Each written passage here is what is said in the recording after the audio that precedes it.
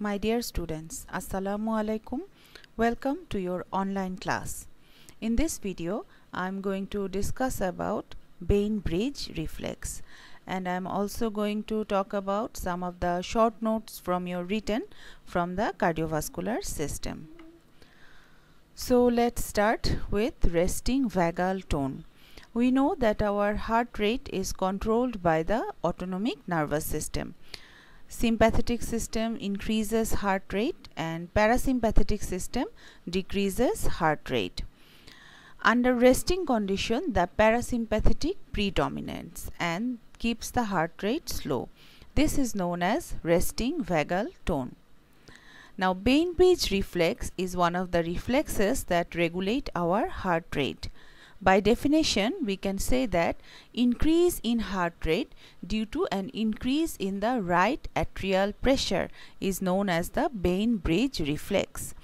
So, when there is increased blood volume and the central venous pressure is increased, then there are some receptors in the walls of the right atrium, and these receptors send afferent signals to the cardio accelerator center of our brain that increases the sympathetic activity. So if you see that this is the superior vena cava and this is the inferior vena cava, and when there is increased blood volume and increased venous return, then there is increased blood in the right atrium, and then the receptors in the walls of the right atrium, they are stimulated and they send signals to the cardiac center, and that increases heart rate. Now let's see the mechanism. When there is venous engorgement of the right atrium in muscular exercise, deep inspiration or congestive cardiac failure, then stimulation of the stretch receptors in the atria. Afferent impulse pass to the cardio accelerator center, and we know that the cardio accelerator center is connected with the sympathetic nerves. So they stimulate the sympathetic nerves and reflexly inhibit the parasympathetic, that is the vagus nerve is inhibited and sympathetic nerve is stimulated. So when sympathetic nerve is stimulated, that increase the heart rate, and this reflex is known as Bainbridge reflex. It is also known as atrial reflex. So what is the importance of this reflex? It prevents damming of the blood in the veins, in the right atrium and in the pulmonary circulation. So there is no accumulation of blood in these right side of the heart, and that is prevented by the Bainbridge reflex. Next, I would like to talk about the junctional tissues of the heart. You already know that we have the SA node, the internodal pathways, the anterior, intermediate and posterior internodal pathways, then the AV node, then the bundle of His, and right and left branches of the bundle of His, and the Purkinje fibers. Sometimes in Viva you are asked that how the left atrium receives the impulse. You can see that a branch from the SA node is coming to the left atrium, and this by this branch left atrium receives the impulse from the SA node, and this is known as the Bachmann's bundle. So this is important for Viva. Next, why SA node is called the pacemaker of the heart? There are 4 points and you have to mention all the 4 points. So I know you have gone through this, so I am just reviewing all these small points from the cardiovascular system. The first point is it generates impulse at first at a rate of 60 to 100 beats per minute, and it generates impulse most rapidly. So it generates impulse first, it generates impulse most rapidly, and a new impulse is always generated from the SA node. SA node is our natural pacemaker and it maintains the normal cardiac rhythm. So these 4 points you have to mention to answer the question why SA node is called the pacemaker of the heart. Then we have reserve pacemaker, when SA node is not functioning properly, or when SA node fails to generate the impulse, then AV node become the pacemaker and produces impulse at a rate of 40 to 60 beats per minute. So AV node is called the reserve pacemaker. And then another point is ectopic pacemaker. SA node is our natural pacemaker. Any site other than SA node is called ectopic pacemaker, and this can occur in the AV node or in the Purkinje fiber. In this figure, we can look at the foci which may act as ectopic pacemaker. It can be the AV node, it can be the ventricular foci, or it can be the Purkinje fibers.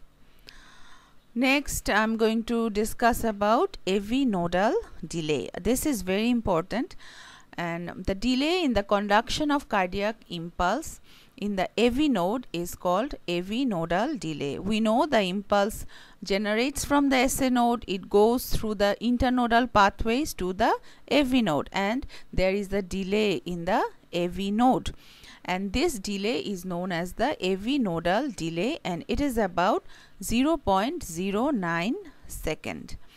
You see this structure of the AV node. These are the internodal pathways through which the impulse is coming from the SA node.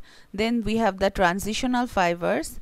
This is the AV node, and this is the fibrous tissue that separates the atria and the ventricle. So this is the atrioventricular fibrous tissue, and AV node penetrates through this fibrous tissue and then it enters the ventricles. So there is a delay in the AV node, and the impulse comes from SA node and the delay occurs here. So why there is the delay? Because short junctional fibers in the AV node. Resting membrane potential is more negative. So if resting membrane potential is more negative, it takes more time to reach the threshold level.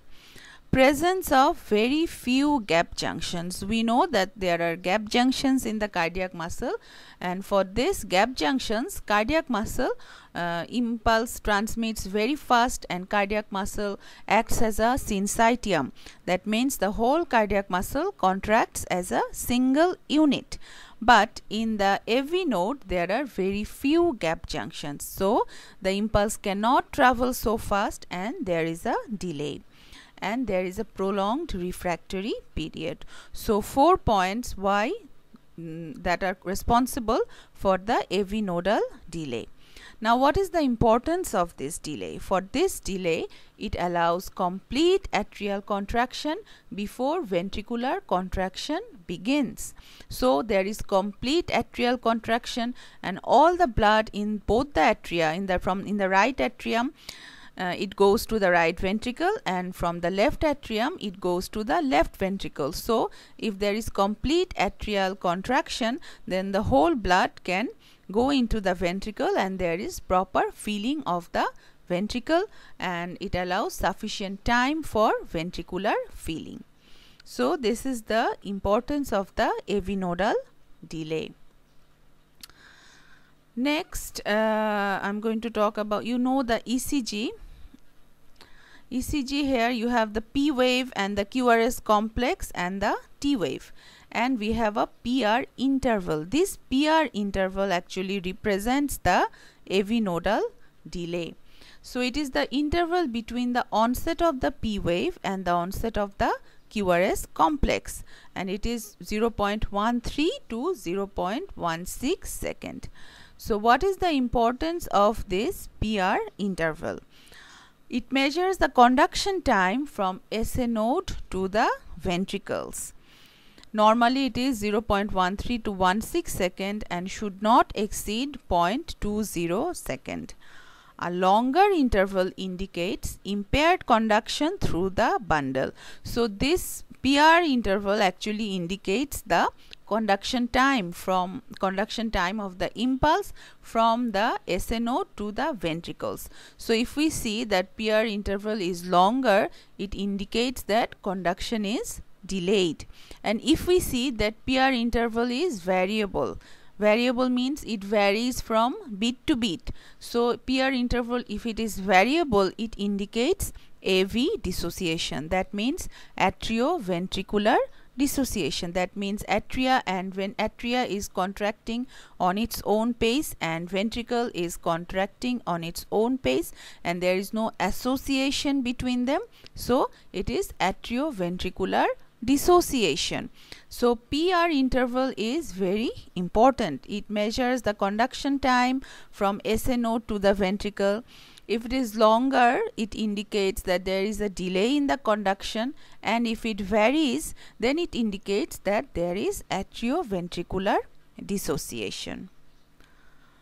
Now next I am going to talk about ventricular escape and Stokes Addams syndrome. When there is complete heart block, you know, the 3rd degree heart block, when there is complete heart block, that means no impulse is traveling from the atria to the ventricles. So atria is contracting at the pace of the SA node, and pacemaker generates in the ventricles, and ventricles are contracting at the rate of that pacemaker. So when there is complete atrioventricular dissociation, complete heart block, impulse does not pass from atria to the ventricle.